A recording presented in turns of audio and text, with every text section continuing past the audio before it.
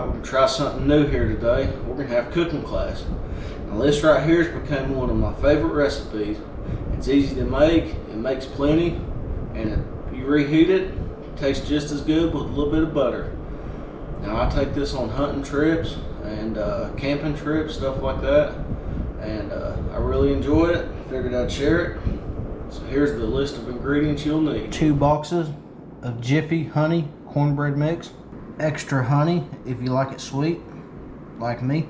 1 green pepper, 1 yellow squash, 2 eggs for your cornbread, and some milk for your cornbread mix. Now after you got all your ingredients, you're going to take a sharp knife, grab that old bell pepper, dice her up, grab that old squash and dice her up.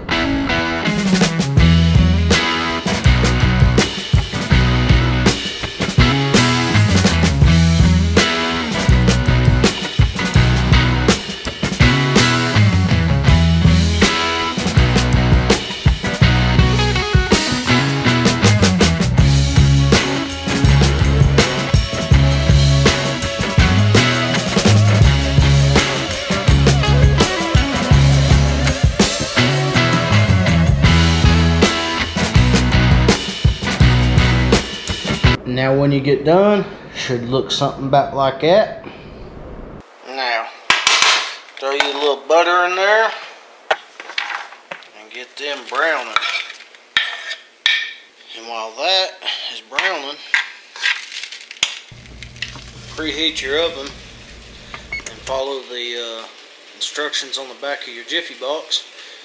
1 egg and 1/3 cup of milk. We're doubling it, so we're going to do 2/3, 2 eggs, and some extra honey.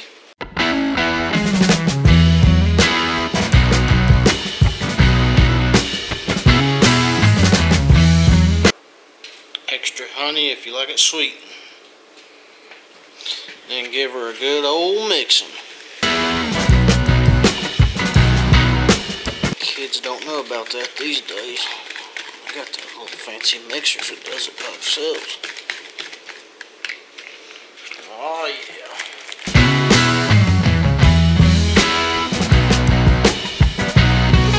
My helpers woke up from his nap. What are we cooking? That. What is that? Cornbread. Say camp cornbread. Cornbread to Papa. Papa likes camp cornbread, don't he? Yeah. So we're about to put her in the oven. Oh yeah, they're getting brown. I think they're about ready. So take these. I like putting them in the bottom of the pan. Alright, once you brown them, put them in the bottom of the pan there. Spread them out kind of even, somewhat. Then pour your mix on top.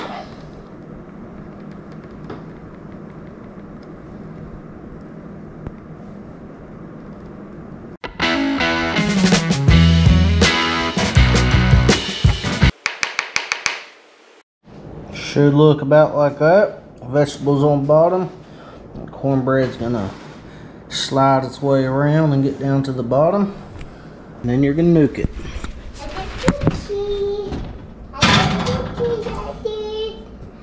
15-20 minutes till it's done.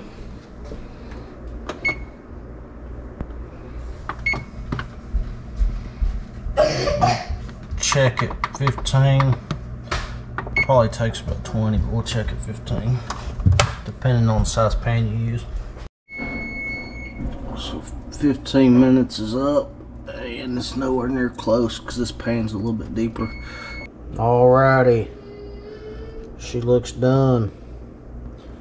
We'll let her cool off there before we dig in.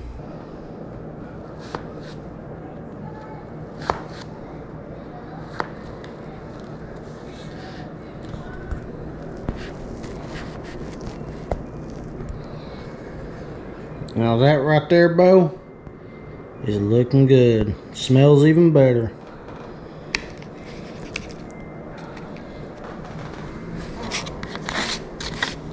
I'm about to chow down. Now, being a Camp Cornbread connoisseur that I am, that has the perfect crispy crunch and the soft, moist inside, boys. That's good right there, son. We about to tear it up. So I'm not camping today, but I'm outside at the pool at my house. Made this Camp Cornbread yesterday. Today I'm gonna reheat it again. Basically all you do is throw it in the skillet, but this time I always crumble it up where it can soak in some butter. You just get that butter melting.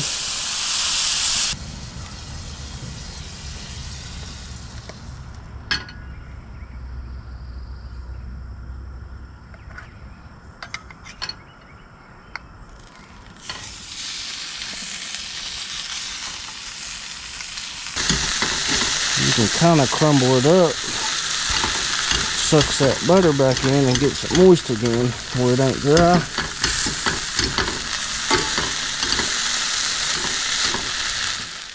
And you can see this, made it last night, so this is the day after.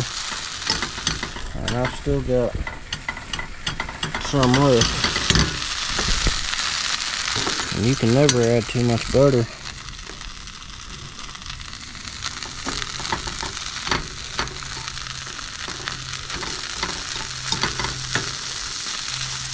Now that's it for this cooking class.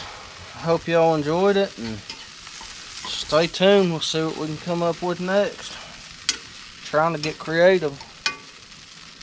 I know y'all get tired of watching them same old dirt races up there at Tazewell. It almost kind of makes like a casserole.